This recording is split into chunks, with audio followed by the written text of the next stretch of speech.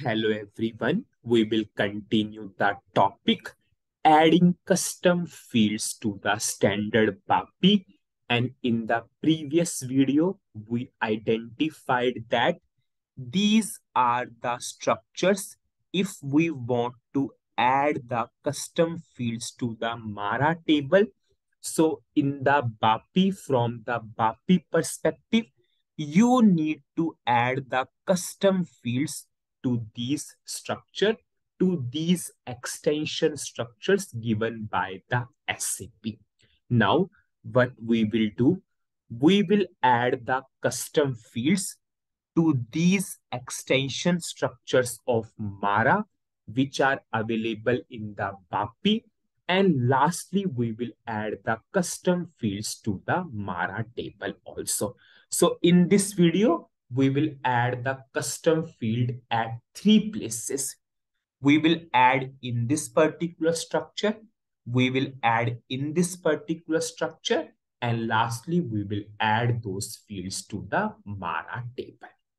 So we will go for the process. So I will copy this structure name first. This is SC11 transaction code. I will put the structure name. We will go for display. Now I cannot go for change mode and add blindly those two columns. This is SAP structure. Name is starting with B. I cannot directly change the structure. Yes, I can add the columns at the last of this structure. During data dictionary topic, we studied one topic, types of structure. At that time, we put so much stress. If you want to add your columns to the SAP structure or tables, you can always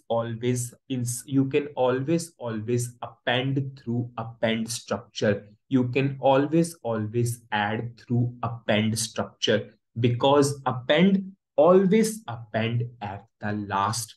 So in SAP tables or structures, whenever you want to add your own columns or fields, always you can do through append structure. So what I will do, I will simply click on to append structure. I will click on to create button. Now what SAP is saying, SAP provided some best naming conventions, and we all should follow those naming conventions. Whenever you are going for your append structure, whenever you are going for your customized append structure to SAP tables or structure, always start the name starting with Z or A. It is a customized append structure. So we should always follow the naming conventions which SAP provided. So I will go for ZA and I will give some name. Suppose I'm saying Mara extension. This is Mara extension. We'll go for OK. Suppose I will give some description. Extension for Mara.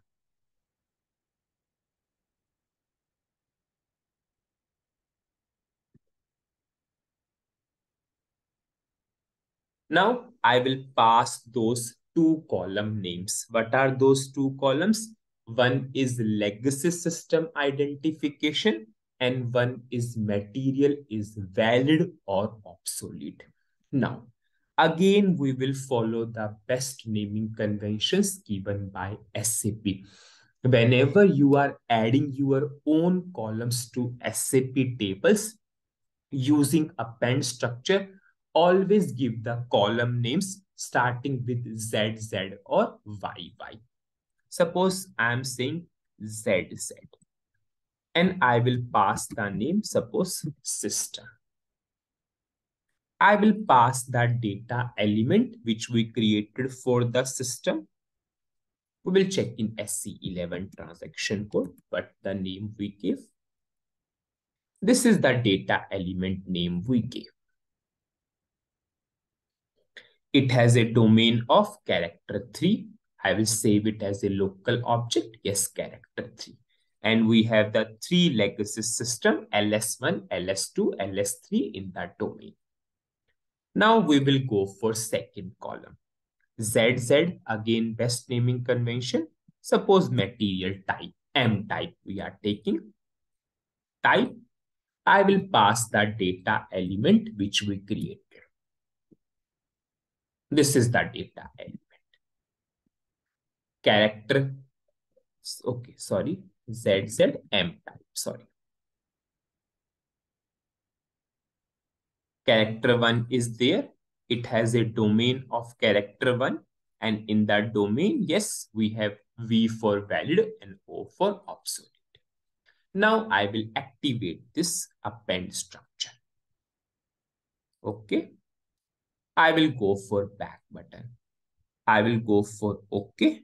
Now you can see this append structure is the part of this structure and those two columns added at the last. So this is the way how you should add the columns to the SAP structure or tables.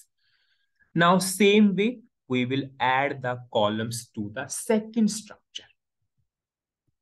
And we all know we always has a corresponding structure which ends with X always. And we all know that this is called as update structure.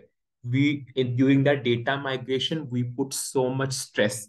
In one structure, we are passing the value. In the corresponding structure, we are passing the value to capital X so that SAP can understand that you are updating the value. If I will show you that code, you can easily understand. When we did at that point of time, in one structure, we are passing the value, and in the another structure, we are passing the value to capital X. In one structure, we are passing the value. In another structure, we are passing the value capital X.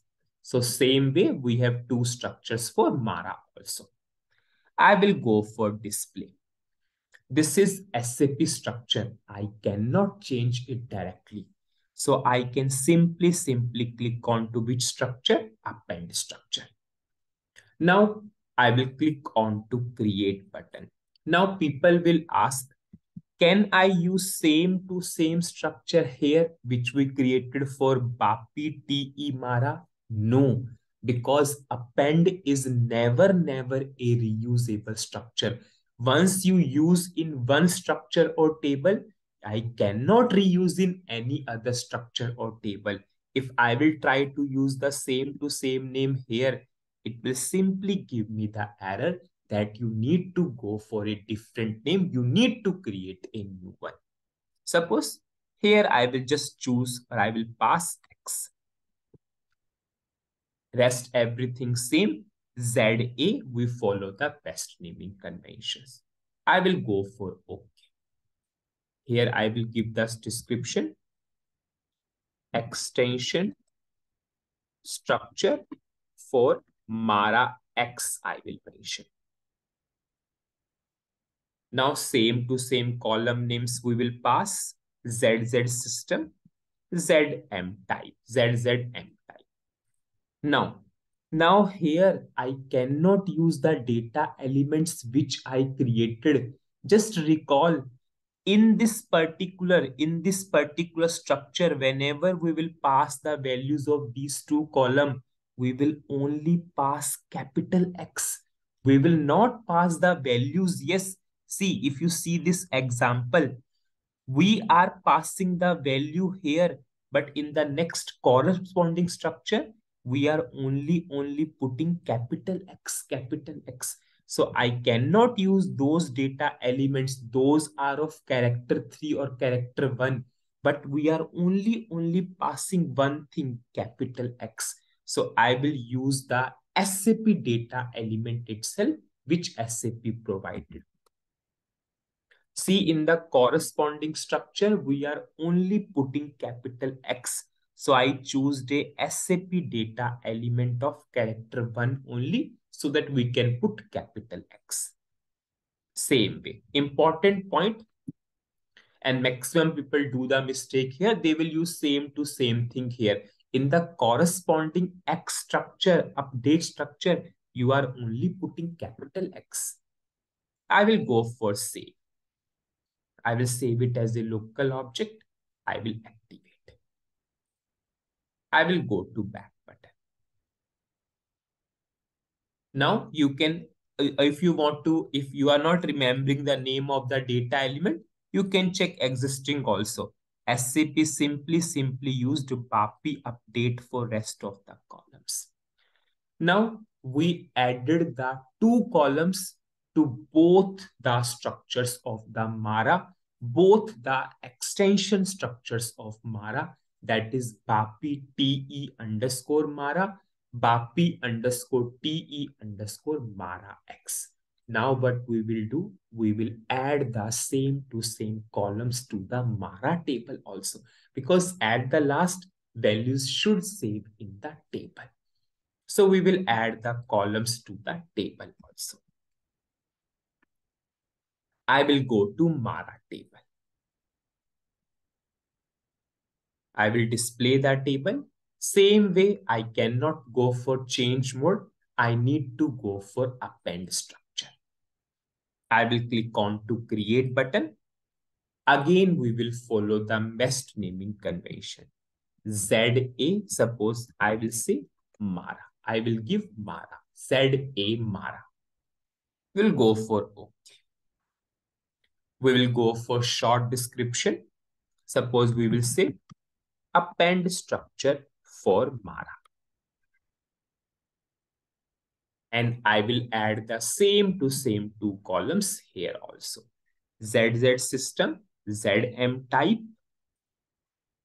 Now we will pass the same to same data element for system and for material type. I will activate the append structure. It will take time because you are adding the columns to SAP table. See how many places this SAP table is used. So it has to update at all the places. So whenever you are adding the columns to SAP standard tables, it will take time in the activation process. So we added the columns at three places: BAPI underscore TE underscore Mara, BAPI underscore TE underscore Mara X, which is the corresponding update structure for the Mara. And at the last, we added the columns to the Mara table also. It will take time for the activation. Then I will show you that how those columns are added to the Mara table. These two columns added to the Mara table. So what is the summary of this video? In this video, we added the two columns, whatever the customized columns are there. We added those customized fields to the extension structures of Mara. I'll say two structures. One is Mara, one is Mara X, in which we are passing the corresponding values of the columns to capital X. And lastly, we are passing the columns to the Mara table.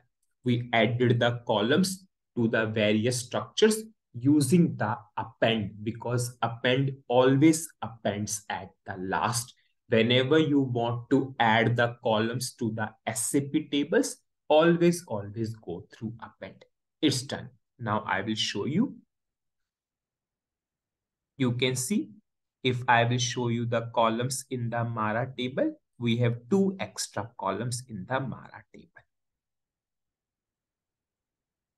You can see the two columns added to the Mara table.